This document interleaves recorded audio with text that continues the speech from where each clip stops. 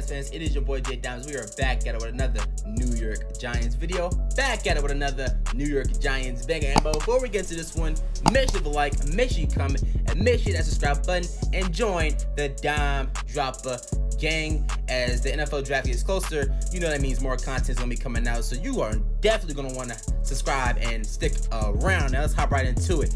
Today, I felt like we should be talking about the second round guys. We've been talking a lot about the first round guys, the top 5, the top 10 guys, Trayvon Walker, Kayvon Thibodeau, Evan Neal, Ike Mekongwu.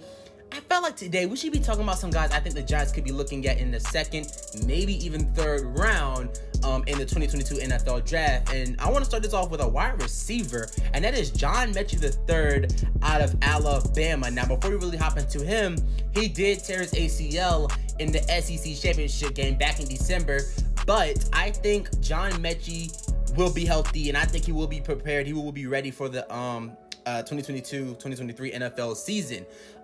He is a guy that has always been kind of the fourth leading receiver at Alabama. He played behind Jalen Waddle, Henry Ruggs, and Devontae Smith, a Heisman Trophy winner. Jalen Waddle, who had one of the most greatest rookie seasons, having 104 receptions, which I think is the most for a rookie in NFL history. You know what I'm saying? We're not going to talk about Henry Ruggs, but you know what I'm saying? He's always been playing behind those guys, and when he actually had a chance to be one of the leading receivers with Jameson Williams, who actually transferred from Ohio State to Alabama, he had an awesome season. I think he had like 1,142 yards. I think it had 67 something catches. And he was very productive in his last year at Alabama. I think he's a guy that the Giants could possibly look at in the third round more than even the second with the ACL injury. Now, we see that when the players walking into the NFL draft with an injury, it automatically drops their draft stock. We already know what happened to David Ojabo. You know, he tears his Achilles at his pro day, and now people are having the second round grade on him. And I feel like with Jameson Williams, he was kind of probably going to be a first round draft pick before the injury.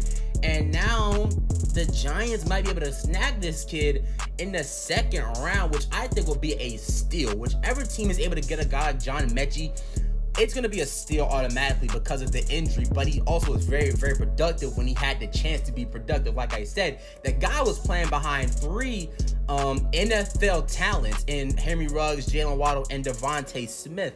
So that is hard. That is very, very difficult. But when he had the chance, like I said, to actually step up and be one of the main weapons on that Alabama offense, he shined. And I mean, he shined. Now, he isn't a go-get-it wide receiver. He's not a 50-50 ball wide receiver. He's more of a guy like Kadarius Toney, where give him the ball and let him do some things after the catch. Now, he has reliable hands. You know what I'm saying? He doesn't have top bursting speed, but I don't think you need Tyreek Hill speed to be a great wide receiver. That is truly 100% false in my opinion.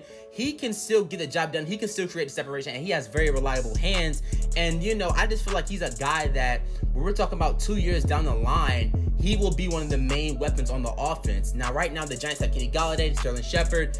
Both of those guys are, first of all, injury prone, and second, they aren't the guys that are going to be on the team in 5 years down the line. If you draft a guy like John Mechie, I feel like that's a, you know, it's probably a, you know, a luxury pick, but it's also a pick of need where you're talking about next year, you're going to probably try and look for a quarterback if Daniel Jones isn't the guy, and you're going to probably have just Kadarius Toney as being your #1 guy. And Darius Slayton, the question that he hasn't got re-signed yet, and he's probably entering, I think he's entering his last year of his rookie deal.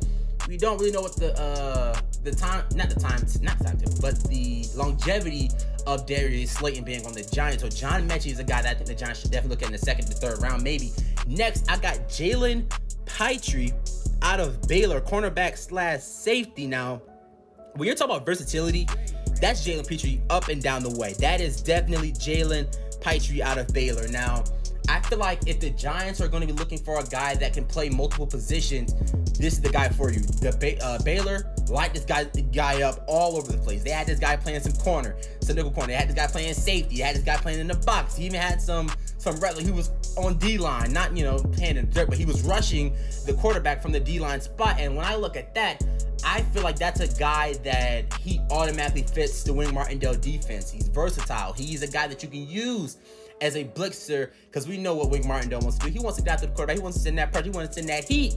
Jalen Pitre is a guy that in the second to third round you're killing two birds with one stone, because he can do it all. He can play the slot corner. He can play, you know, the deep safety. He can do that. And I think that he is a guy that brings effort on every single play.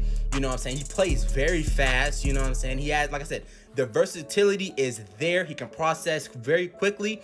And I think he's a guy that when we're talking about second, third round, he's a very, very valuable pick.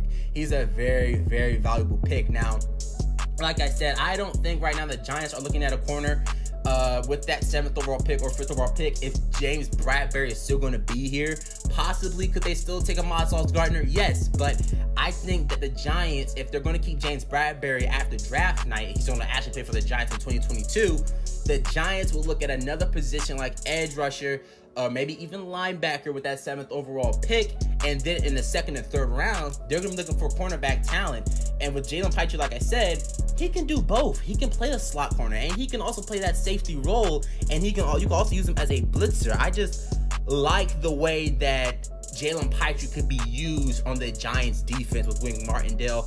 I think he fits the scheme perfectly. You can do so many things with him, and I just feel like he's a smart player. He's a very talented player. He's a guy that makes plays. He makes plays. And one other thing, when he has that interception, when he makes that big play, he's going to take it back. He's one of those guys that when he gets an interception, he's looking to score it right after. He's pick six god, if you ask me. One of the pick six gods, all right? But another guy I think the Giants could take is a guy that I had mocked the Giants taking in the 3rd round in my last mock draft, and that is Leo Chenal, linebacker out of Wisconsin. Again, is another guy that I think the Giants, when you're looking at who fits the scheme the best, Leo Chenal is one of those guys. He is one of those cats, and I had him mocked to the Giants in the 3rd round. I feel like right now this guy's going to be a guy that's going to be gone by the 3rd round. Like, I'm starting to see these mock drafts. I'm starting to see his stock rise more and more as the draft approaches. Day 2, he's not going to be there. He's not going to be there in the 3rd round. I just don't think it. And if the Giants are looking at linebacker and they're saying, we aren't going to take a Devin Lloyd or a Nakobe Dean, who I think could possibly fall to the 2nd round. I would love the Giants to take him out of Georgia. We got to look at Leo Chenal because he's a guy that really fits the scheme as a blitzer. We know what Wisconsin does. They like to send their linebackers. They like to send those boys. They like to send that heat. And that's what Wink Martindale likes to do. And this is basically me repeating what I said when the Giants were going to mock, when I mocked into the Giants in my last mock draft. He's a guy that fits the scheme perfectly, man. I would love to see him next to Blake Martinez on these run plays, just blitzing those gaps and trying to get back there and tackle the running back. I would love to see it. I think it would be a very, very, very good pick for the New York Giants in the 2nd round. Like I said, I had us taking him in the 3rd round. I don't think that's going to be very likely anymore. I feel like he would be gone by the time the Giants pick back up in the 3rd round. So maybe the Giants take him in the 2nd round and you look at another position in the 3rd. But if you enjoyed this video, leave a like, comment, hit the subscribe button. These are just a few of the guys that the Giants can take in the 2nd and 3rd round, preferably in the 2nd. There's a lot more prospects, a ton more prospects. Actually, comment down below some of those 2nd and 3rd round prospects that you think the Giants should or could take, or that you like personally in the 2022 NFL draft. Leave that down below in the comment section and let the gang know. That's going to do it though. If you enjoyed, like I said, leave like, comment, hit the subscribe button. And until then, it's big boy J Dimes. Love you boys. Go Giants. We are out.